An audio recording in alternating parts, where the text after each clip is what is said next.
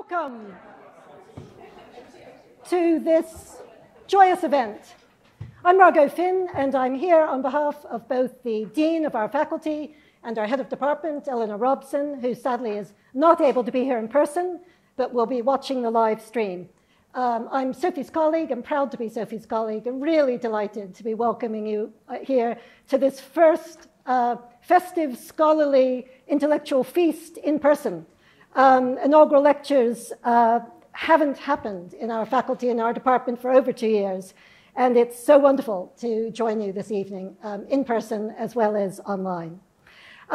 My role is going to be very brief. This is the first of 4 inaugural lectures in our department. The next one will be Friday of next week, and at the end of Sophie's presentation, we'll give you a slide with all of those dates and titles, and I hope that we'll be seeing many more of you here for those other events as well.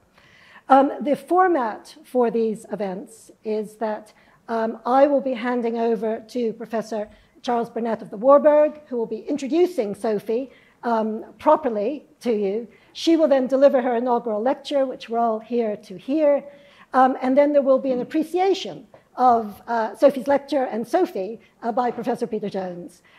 After that, instead of questions and answers, we will retire to the south cloisters below, follow the crowd, and we can toast her, toast Professor Sophie there after that event. So please do join us there. The crowd will go down to the south cloisters, so we'll be easy to find. So with no further ado, I'm going to unclip myself, and we're going to clip the introducer. Thank you very much. I feel very privileged in introducing Sophie. I think it's because of my seniority. She claims that I've known her for 30 years. I don't think it's quite that long, actually, but it's getting on for 30 years. And it's been great knowing her for that period. She has been, of those 30 years, she's been a lecturer, then probably senior lecturer, and now professor at University College London in the history department since 2002. Before that, she had briefly a postdoc position in Cambridge at Fitzwilliam College. I say briefly because, in fact, it was,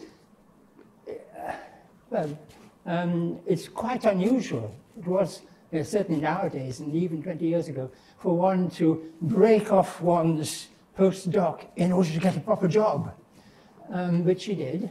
And before that postdoc, she was my PhD student at the Warburg Institute, and we felt very happy to have her as one of our members.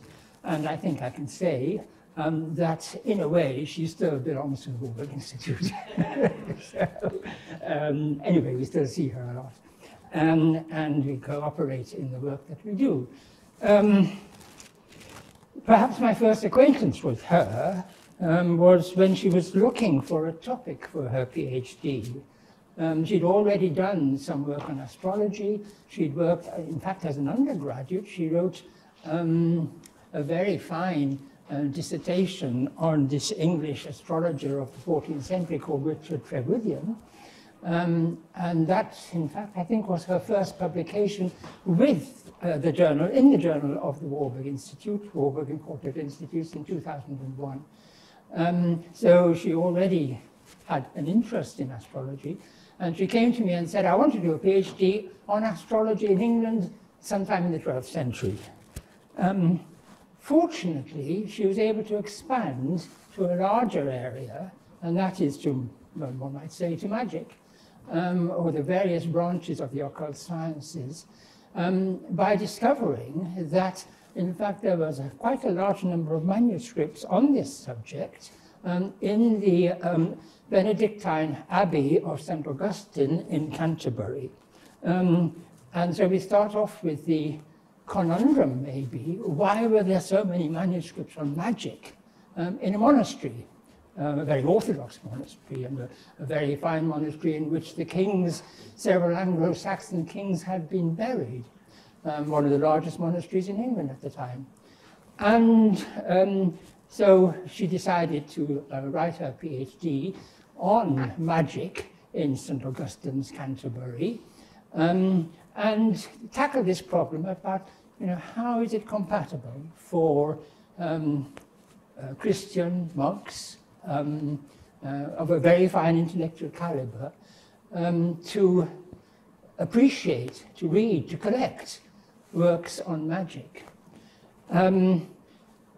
She looked at the practical aspects of magic too. Unfortunately, she only discovered one aspect, one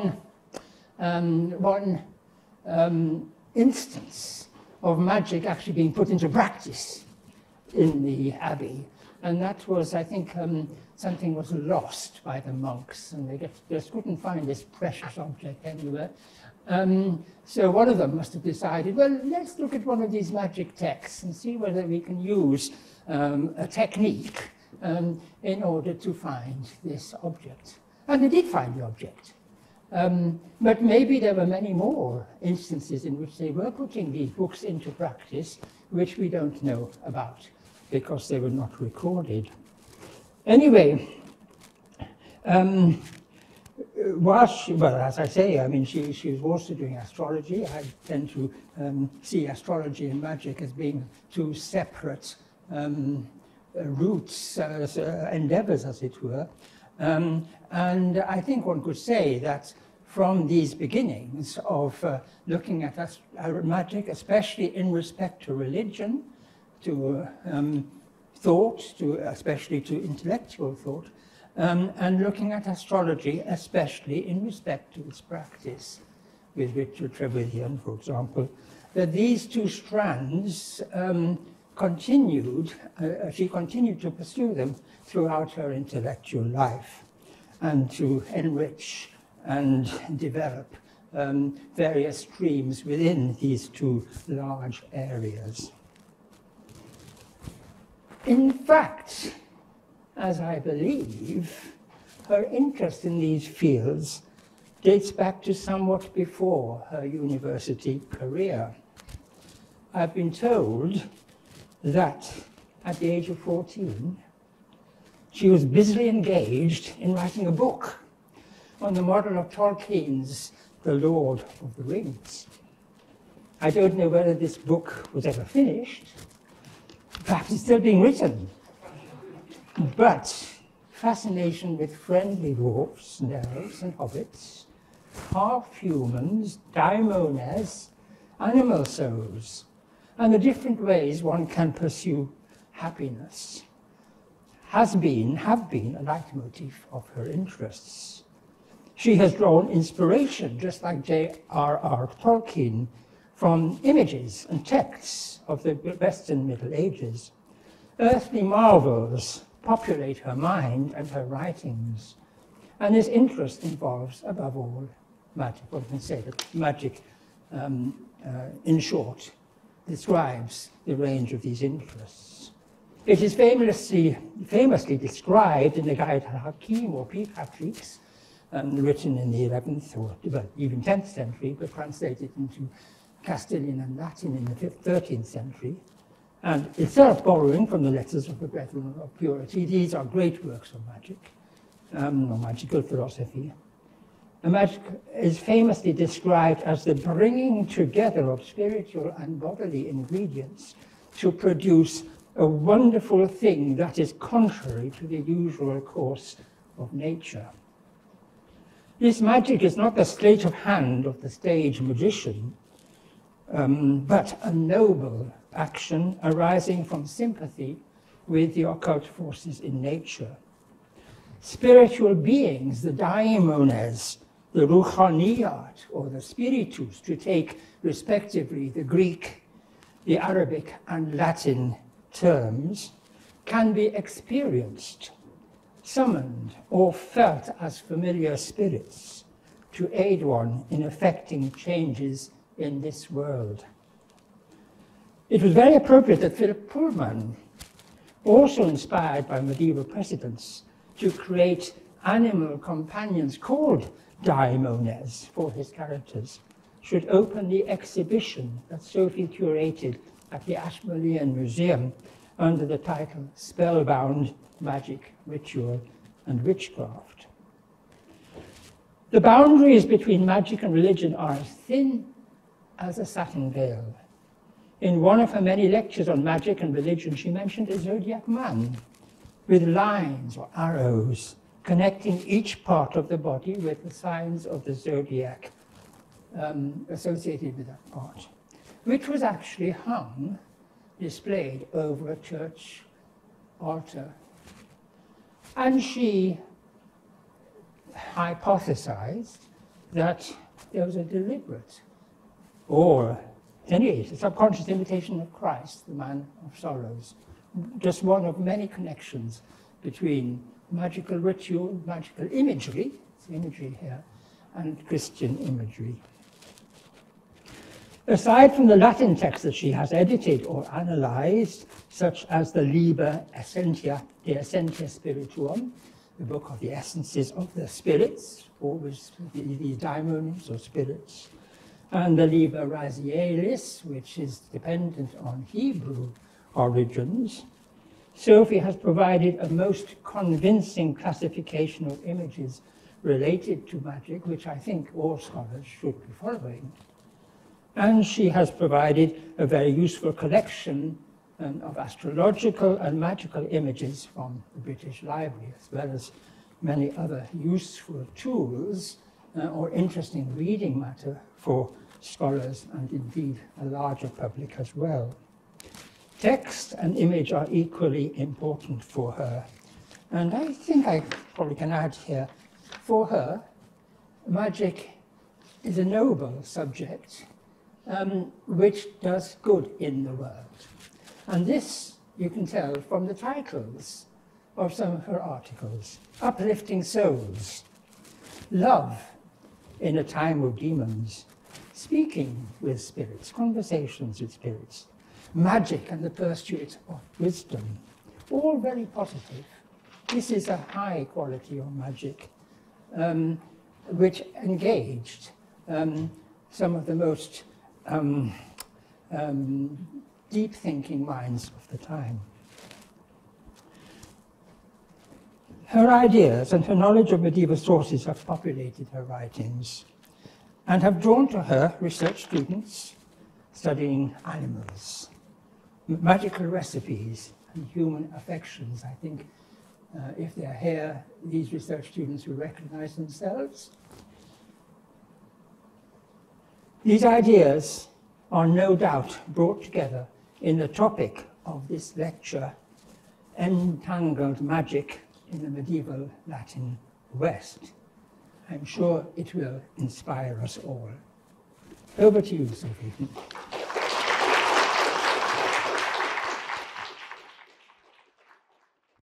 Thank you very much, Charles, for that very kind introduction. Hello, everyone. Thank you for coming. It's wonderful to see so many friends, family, colleagues, and students here.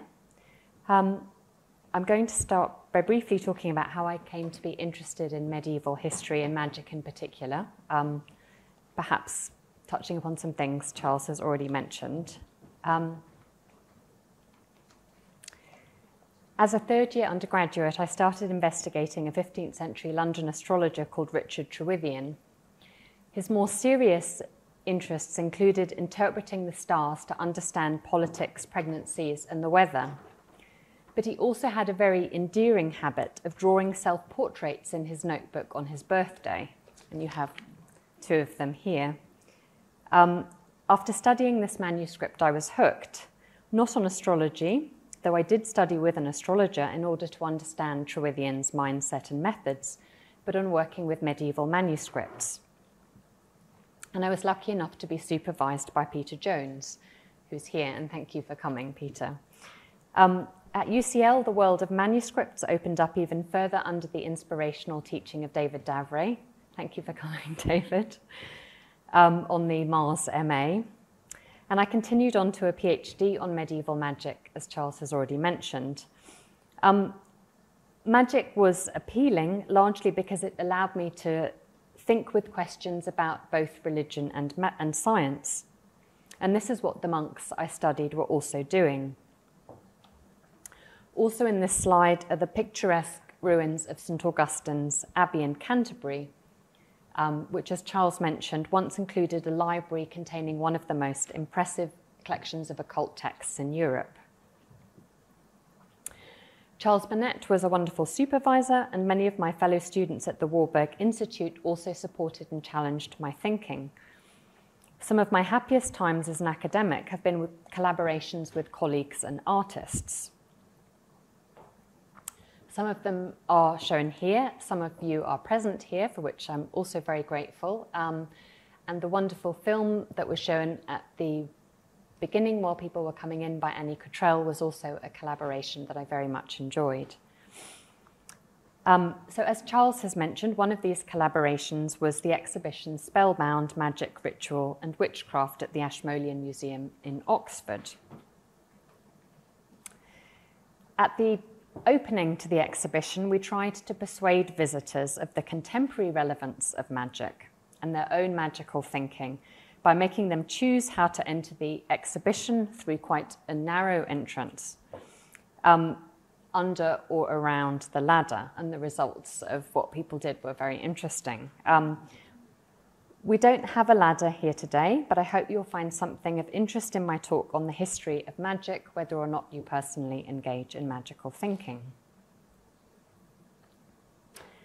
So what I'm going to do in my talk on the history of magic is divide a period of about 500 years into 6 chronological stages to explore how supporters and critics of magic represented the art and how they responded to each other's arguments before reframing their own views in a continuous dynamic entanglement. Like other medieval rituals, those of learned magic consist of ordered, repeatable actions that reflect beliefs about the nature of the cosmos and express a desire to order people's relations with the sacred, most importantly in medieval Europe with God, angels and demons. Unlike institutional rituals, however, magic rituals were not underpinned by any requirements to communicate correct doctrine. This meant that their cosmological frameworks could be syncretic, elusive, and pragmatic rather than didactic. They could even, as in this image from a Spanish magic manual, include flying elephants. Moreover, in the fluid, creative, and unstable context of manuscript culture, occult texts acquired the qualities of playfulness and a continuously reworked craftsmanship. Every time a scribe copies a recipe, experiment, or complex ritual into a manuscript, they had the opportunity to alter, adapt, or add to it according to their personal interests, their cosmological certainties, their access to materials, or their anxieties about orthodoxy. And you have 2 examples here. On the right is a mainstream cosmological diagram with the Earth in the center surrounded by the spheres of the planets. But a scribe has added magical figures to the diagram, thus turning it into potentially a magical instrument and certainly something that no longer looks like something scientific. In the diagram on the left, which is part of a ritual for acquiring knowledge from angels, a later scribe has rubbed out some of the magical words and drawn crosses all over it. So this is clearly someone who wanted to still preserve the instructions to gain knowledge from angels, but was worried about its orthodoxy. This means, as we shall see, that scribes, as well as authors and practitioners, were engaged in the dynamic entanglement of pro- and anti-magic conversations. So my first stage is the reception of learned magic in the age of translation. I start with the great period of translations, lasting roughly from the late 11th to the mid-13th century, when scholars from across Europe travelled to Spain, Sicily, and the Middle East to translate works of science, philosophy, and the occult arts from Arabic, Greek, and Hebrew into Latin. The extraordinary flow of magic texts from diverse religious and often more sophisticated scientific traditions transformed the status of magic, as enthusiastic translators tried to place it as a branch of knowledge within mainstream philosophy and science, and some even argued that magic was the culmination of human knowledge. How easily were Arabic, Greek, and Jewish magic texts assimilated in practice? Some of their cosmological ideas and ritual actions aligned well with Christian science and theology, such as the idea that planets influenced the earth, that plants, herbs, and animals had hidden occult properties, or that sacred words like God's name were very powerful. Others, such as prayers to the planets, animal sacrifices, experiments to create new living beings, and rituals to trap spirits in talismans, were more discordant with Christian sensibilities, although in this period there was generally still a very positive reception of magic texts. The processes of adaptation to a Christian audience involved omissions and adaptation, personal predilections and habits. Translators tended to focus on magic texts with few religious ritual references, and in some cases omitted details of myth and cosmology. Arabic jinns and Jewish angels often became more and more like Christian angels and demons in successive copies of a text, as scribes reframed rituals in terms of their own belief. But sometimes strange and wondrous images were retained. After all, angels and demons had no bodies of their own, and so could take on any form they liked. As magic texts disseminated outwards from the enthusiastic communities of translators, resistance to the idea of magic was as a true branch of science was expressed by writers from religious orders who were used to thinking of knowledge as having a spiritual source as well as being found in books. The 12th century abbess, Herad of Landsberg, included magic in a diagram of philosophy and the 7 liberal arts. But magicians and poets, in fact, I don't know if you can see them with this desk, but they're here at the bottom of the image, are depicted receiving guidance from evil spirits who perch behind their heads. So this is not positive knowledge from God. This 12th century critique of magic prefigures the later idea of demonic teachers of witches. The final strand of the 12th century reception of magic is the influence of classical literature. This was important because it introduced the idea of extraordinary natural skill in performing magic that also influenced the mythologies of witchcraft. Medea, for example, was thought to be able to perform weather magic, to transform into a bird and to change the flow of water, among other skills. And here we have Circe, who is transforming men into pigs with her magic arts. So the next stage in our chronology is how critics respond to this flow of magic texts into Europe and their circulation. And we're moving here from the late 11th to the mid-13th century in the first section. In the second half of the 13th century, learned magic, that is complex ritual texts circulating in manuscripts, came under new scrutiny, with critics focusing on 3 approaches. The first was to interpret the names of spirits and graphic motifs that in Arabic magic usually represented the constellations as a language of communication between humans and demons. Second, the talismans, figurines, and other material culture of learned magic were condemned as objects of idolatrous worship. This accusation was a recognition of the rich visual nature of learned magic, an expression of unease with the claims of some texts to teach how to make images come alive, and a defensive response in a culture that generally lacked the language or will to censor images. Late medieval Europe sits between 2 periods of iconoclasm and was generally quite flexible with regard to images.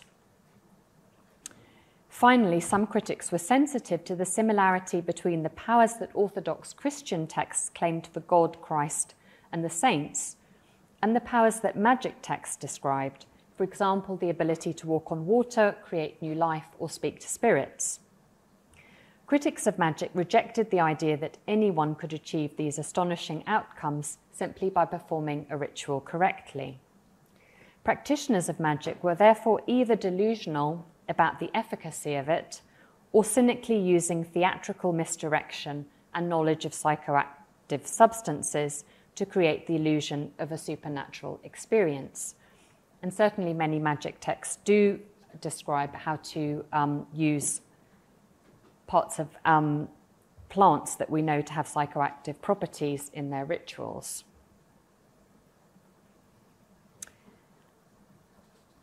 So what was the response of the authors of magic texts to these critiques?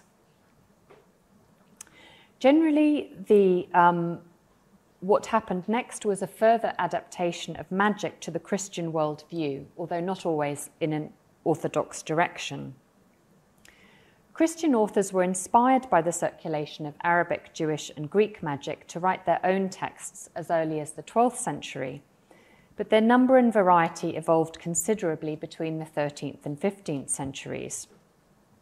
These new magic texts reacted to criticism of Arabic astral magic by outlining ritual sequences that had plausible efficacy within the medieval worldview and enough markers of orthodoxy to persuade readers that a good Christian could perform them. Rituals used the language of praise and devotion for God and incorporated fasting, meditation, and prayer. This magic was attractive to some readers curious for spiritual experiences and others interested in transgressive risk-taking. It focused above all on what Julien Veronese has called the Christian domestication of spirits, turning Arabic jinn, Jewish angels, and Greek daimones into demons that could be compelled to obey with Christian rituals of exorcism, or angels that could be persuaded to be the companions of magicians as well as saints.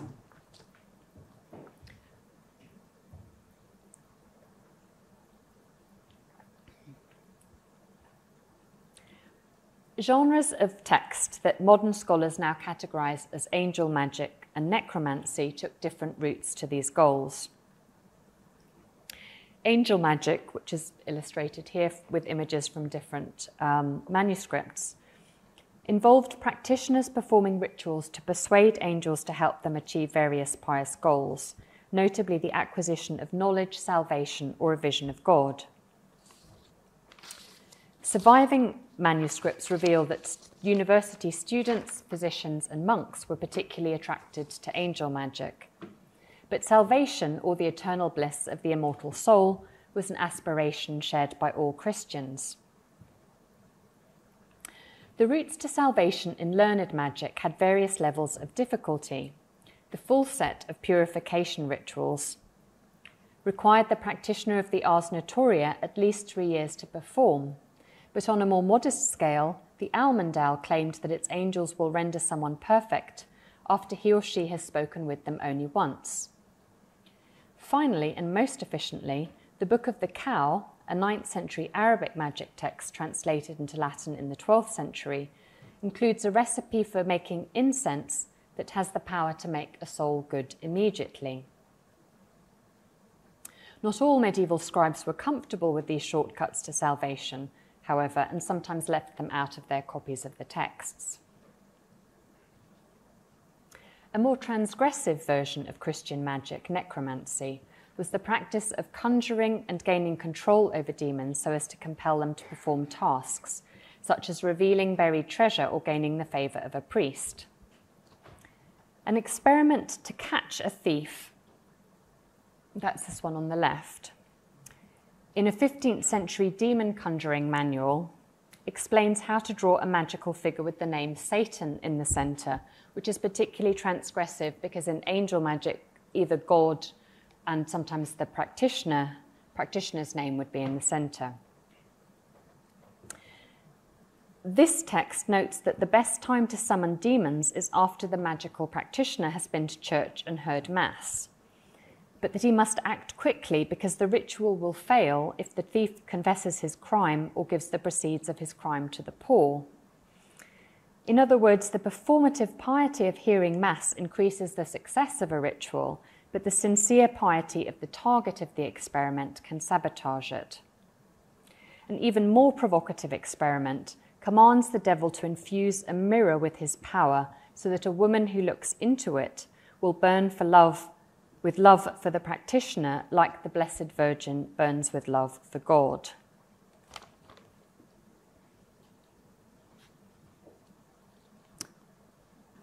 The 13th century critique of learned magic, that under the guise of invocations to angels lay a true language of communication with demons, was used against magic throughout the Middle Ages. But it wasn't a particularly persuasive attack against practitioners who followed their own judgment as to what was acceptable for a good Christian to do, or those who believed they were following God's orders by commanding demons. The magician in this 15th century image wears an ostentatious cross on his clothing and claims to be acting as an agent of God when he subjects evil forces to his will. But his attitude is mocked in the accompanying text by the author, the English poet John Lydgate, as a delusion that is full of falsehood and fantasy, and in a wonderful term Lydgate coins, of cursed imagination. So, critical responses to necromancy and angel magic were very hostile and strong in the 14th century. At the beginning of the century, the Pope John XXII and a group of religious scholars developed the idea of the Satanic Pact. That is a formal written contract that involved the complete and explicit submission of the magical practitioner to demons. The pact was a logical endpoint to the idea that magical rituals involved willing practitioners and implicit demonic worship, and it opened the way for more serious penalties for real or assumed demonic entanglements. Meanwhile, in 1398, members of the theology faculty at the University of Paris were so incensed by the popularity of angel magic among teachers and students that they issued a set of proclamations against the idea that magic could be used for good purposes or for the honour of God. From this point onwards, the circulation of angel magic texts moved under the radar, and their authors no longer openly claimed to have been divinely inspired to write magic texts.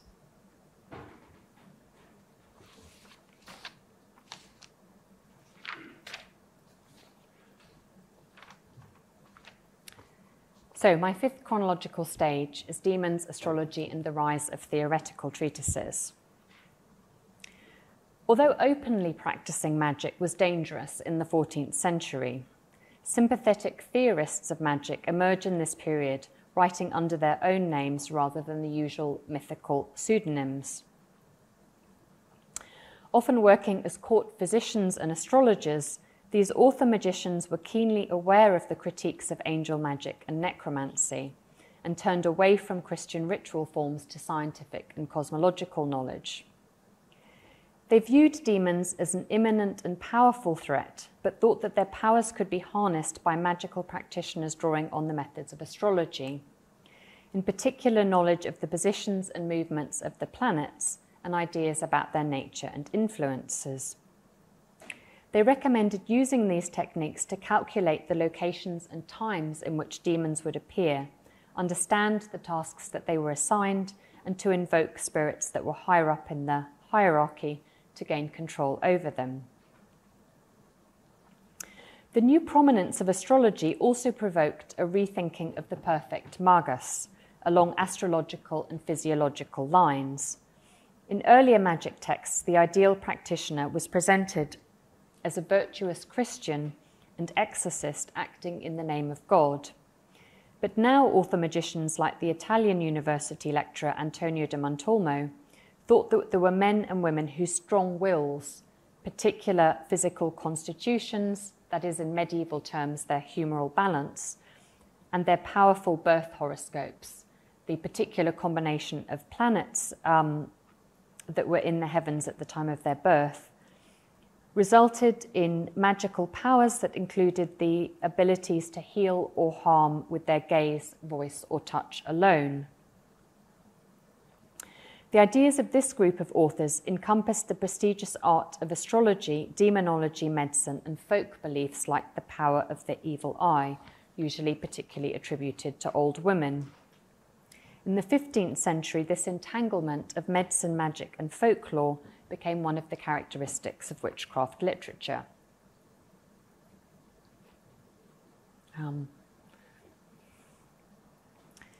So my sixth and final chronological stage is focused particularly on witchcraft and Renaissance humanism.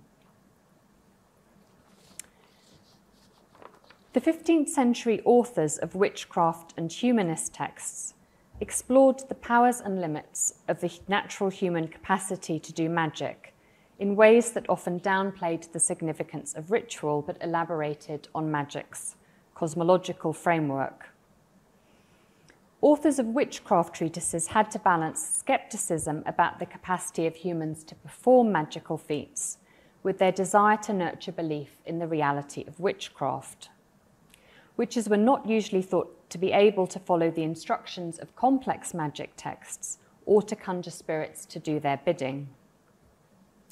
Their harmful magic worked either because demons were the true agent behind it, or because demons had taught witches how to do magic or pretended to do so in order to give witches an illusory sense of their own agency. Nevertheless, persecutions of witches were influenced by local beliefs in the extraordinary and malign powers of some humans, such as the stereotype of women who possessed the evil eye. One influential belief was the power to turn into animals, from birds and flies to cats, foxes, and wolves. In accounts of 15th century witchcraft trials in the Alpine region, for example, witches are often said to transform into wolves, a motif that probably originated in local folklore. Hans Frund, a scribe from Lucerne, wrote that local witches had confessed that they ran after sheep, lambs, and goats in their wolf forms and ate them raw before turning back into men and women when they wanted to. A few decades after Frund's chronicle, the Dominican inquisitor Heinrich Kramer told a story in which demons took on the appearance of cats with the help of witches to attack a labourer in the Diocese of Strasbourg. In these cases, the blurring of the boundaries of human, animal, and demon by 15th century witchcraft theorists endowed the magical practitioner with new powers.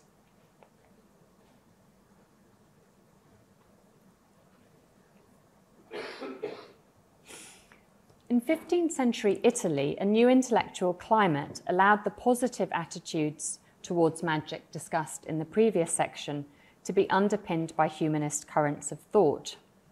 Medieval and Renaissance theorists both saw a continuity between the classical past and contemporary magic, but medieval interpretations focused on the deceit of demons, arguing that demons cunningly adapted their strategies of war on mankind to suit different religious and cultural contexts.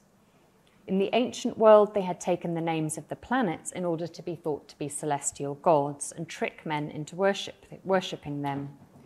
In the present, demons tried to deceive magical practitioners into believing that they had descended from heaven and were angels.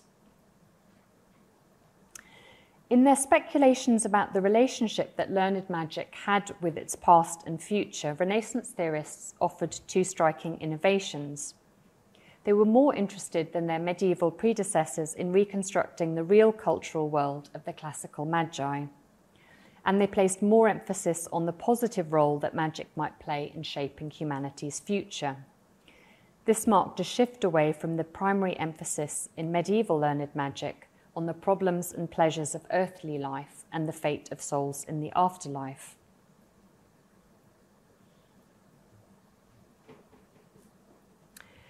And to illustrate humanist approaches to magic and their relationship to medieval texts and rituals, I turn now to two images of magicians from the manuscripts of the Encyclopedic Natural History of the ancient Roman author Pliny, whose work was popular in the Middle Ages and the Renaissance.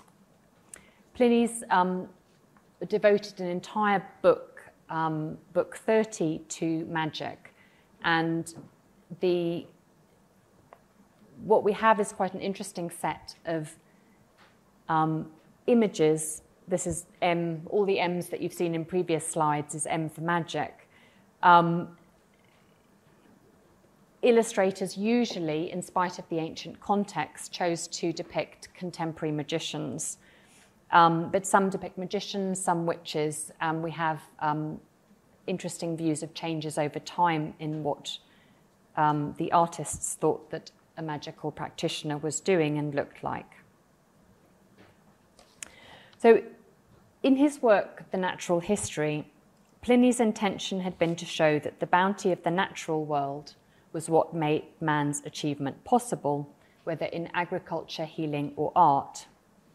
His descriptions of the appearance and properties of natural materials and his celebration of the high level of civilization that Rome derived from these appealed to medieval encyclopedists for whom God had placed uses in all parts of his creation, and to Renaissance thinkers who were engaged in an idealizing reconstruction of antiquity.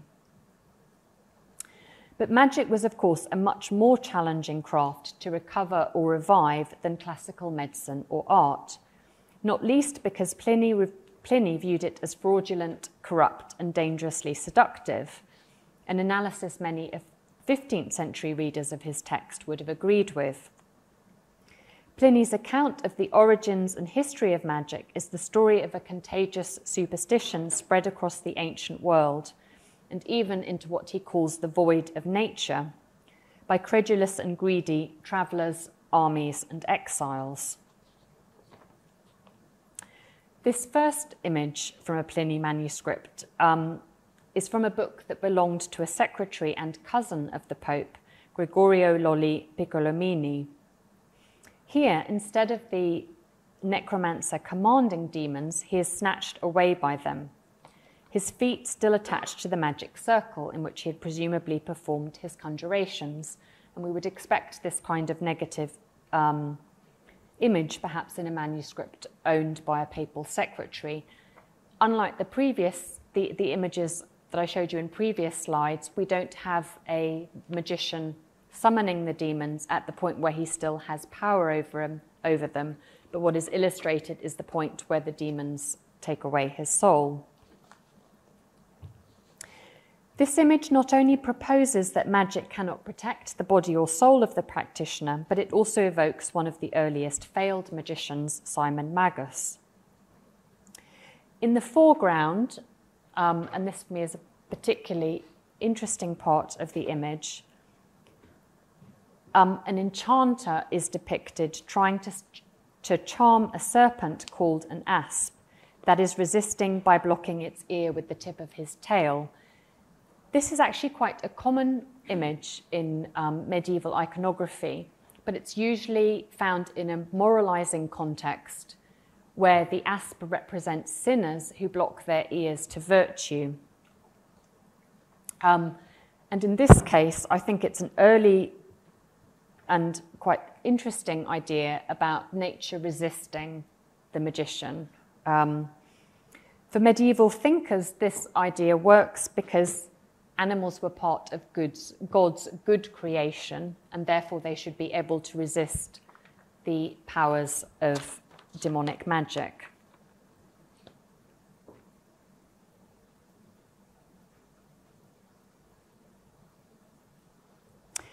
My second image is from a manuscript belonging to the humanist Giovanni Pico della Mirandola, who had a much more positive view of magic, although he also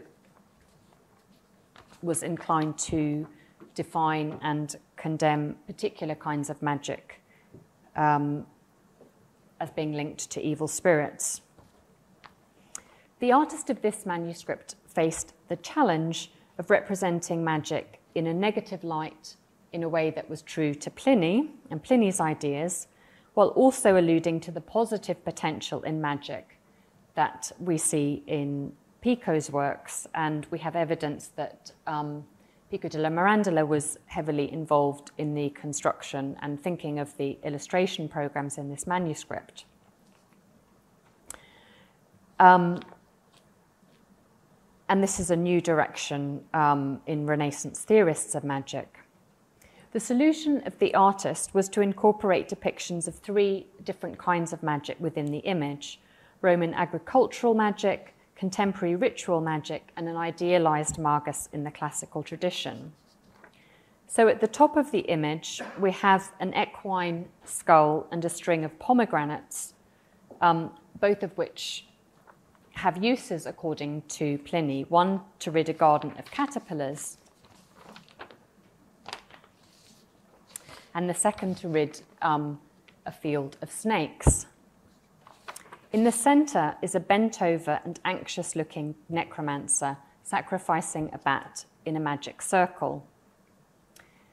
This image of magic evokes Pico della Mirandola's category of goetia, that is, magic performed with the aid of evil spirits, and contrasts with the portrayal of an idealized classical magus to the left of the illumination, that's here, dressed in special clothing and looking at the head of a black ram on what is probably a pagan altar. This magician, whose appearance and ritual blends elements of classical past and Renaissance present, engages in animal sacrifice as a minister of nature, a practitioner of natural magic, according to the new positive assessment of magic represented by Pico della Mirandola and other humanist writers. In fact, the head of the black ram is mentioned by Pliny, but in the context of the practice of magic engaged in by the Emperor Nero.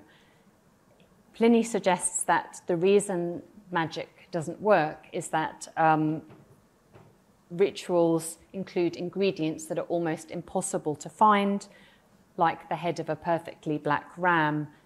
And the proof that magic was fraudulent was that Nero, who had an inclination to practice magic and all the resources of an empire at his disposal, was able to find all the impossible ingredients, but still unable to make magic work.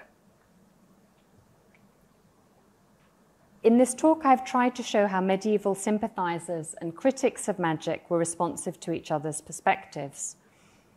And I conclude with a few comments on the relationship between literary tradition, practice, and cult. Medieval critics generally understood practitioners of magic to be working by and for themselves, as distinct from heretics and witches who belonged to sects, that is, large organized groups with initiation rites, communal practices, and long-term goals that included the overthrow of the secular and religious institutions of Christendom. Our sources suggest that some communities of readers and copyists did develop around a book or books of magic. In Arabic astral magic, the addition of companions added solemnity to the ceremony, increased the depth of reverence addressed to spirits, and created a community invested in the ritual's success that was sometimes cemented with a communal meal.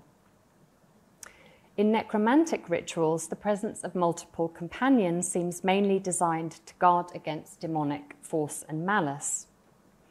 A text called the Clavicula Salomonis recommends between 1 and 9 companions.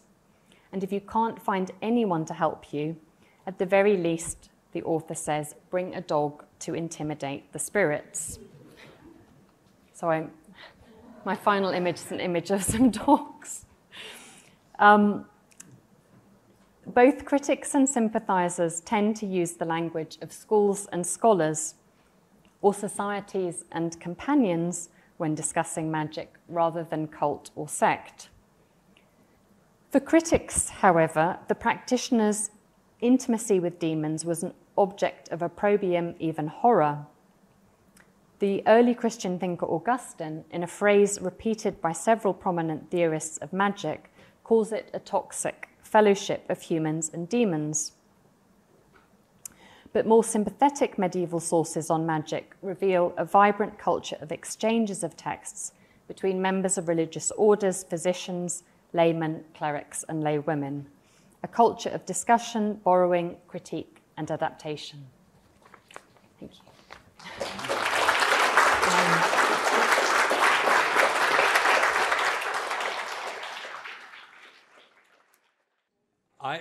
I was the supervisor of Sophie's wonderful undergraduate dissertation on the astrologer Richard Trewithion, and I have followed her career from afar quite often, but with great admiration ever since.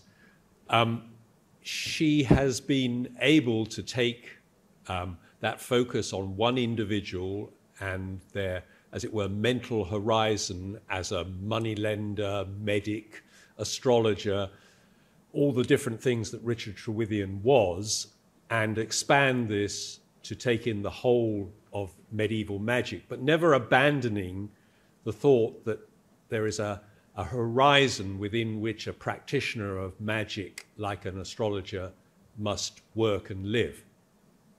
Well, what we've had today, of course, is something on a much grander scale, which is a synoptic history of medieval magic in 40 minutes. I mean, I challenge anybody to try and do that. But Sophie has done it here today. So we've seen every variety of medieval magic, and we've seen the ebb and flow of the conversations about magic, both those who champion magic and those who oppose it. And this has been an extraordinary, compact story told here. We've also been treated to the most extraordinary lecture on images, just looking at these pictures and telling us what to make of them is another enterprise in itself. So we've been very fortunate in having Sophie's skill at interpreting images as well as her ability to marshal arguments about learned magic. I don't want to say a lot more.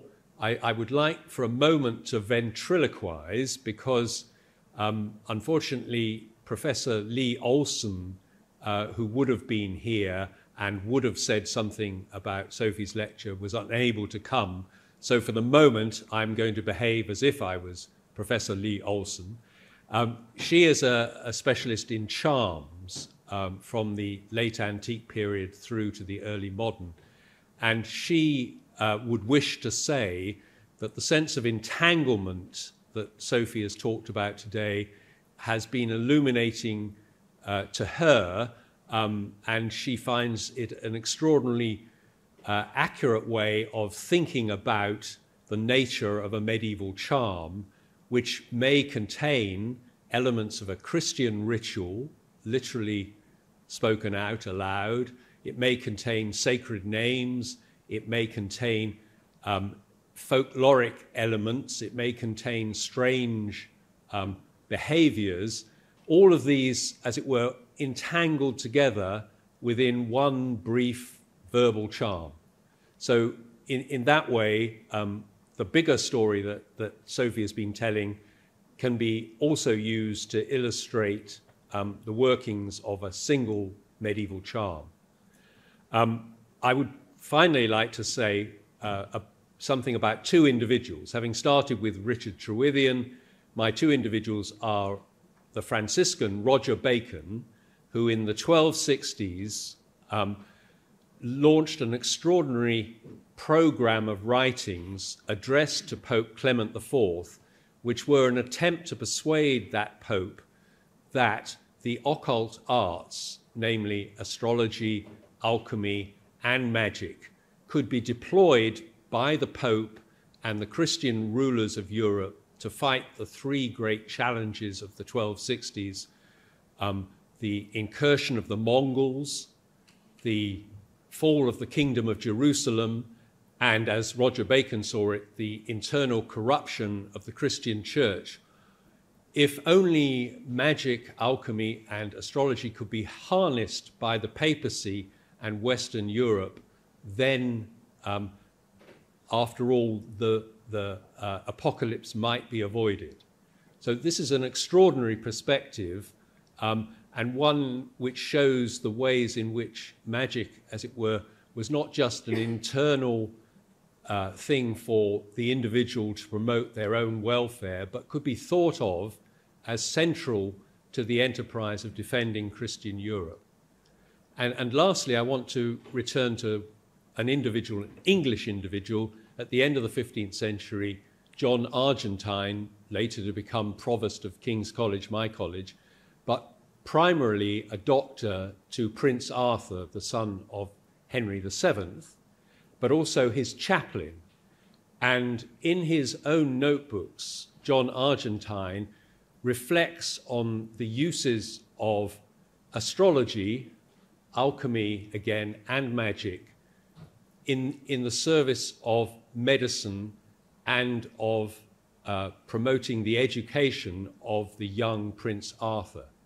So here we can see an individual in his own notebook reflecting on the different arguments in favor of, in his case, the use of the Latin picatrix, his casting of horoscopes, his use of the quintessence in trying to save Prince Arthur from his early death.